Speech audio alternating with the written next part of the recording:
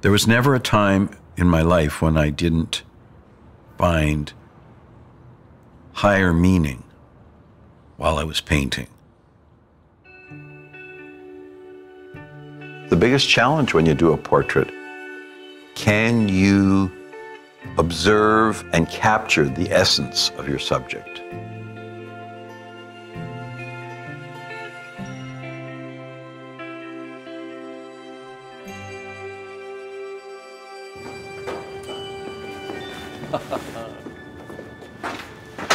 Hi there. How do you do? Welcome. Well. It's a pleasure to greet you. Amazing. Thank you so much. This is the first time my portrait is officially painted, or will be painted, and I'm quite excited about that. Now thought to be among my most...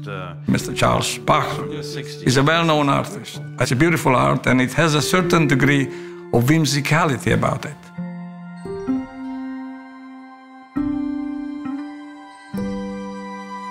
I hope he catches the whimsicality, what I wanted to convey. Beautiful.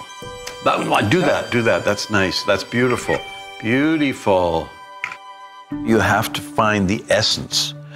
It's in that subtle smile, in that sparkle in his eyes. Can you reach that happy moment when all the time you've spent communicating and getting to know each other results in an affectionate glimpse into the soul of that person? I'm going to take several. Well, that's because until you meet the person, you don't know. The guy walks in a stranger to the door, and now you have to settle him down. Now you have to make him relax, that he's going to convey who you are.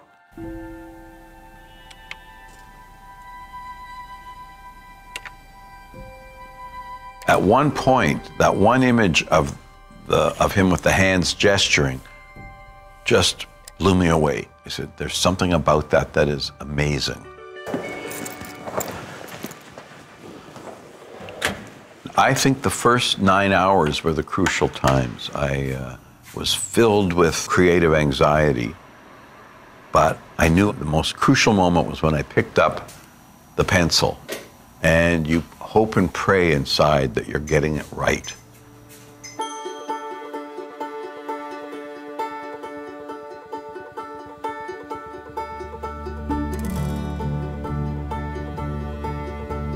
It all becomes material that contributes towards communicating my feelings about them with poignancy and with delicacy and honesty.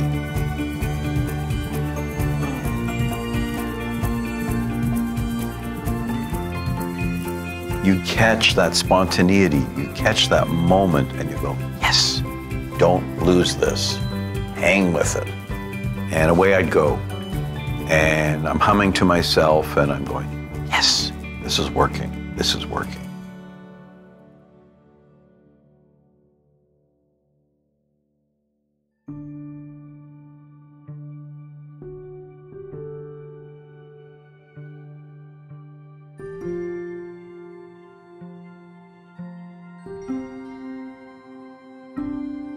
If somebody gets you and somebody understands you, it's very rewarding, because then you're going on the same path.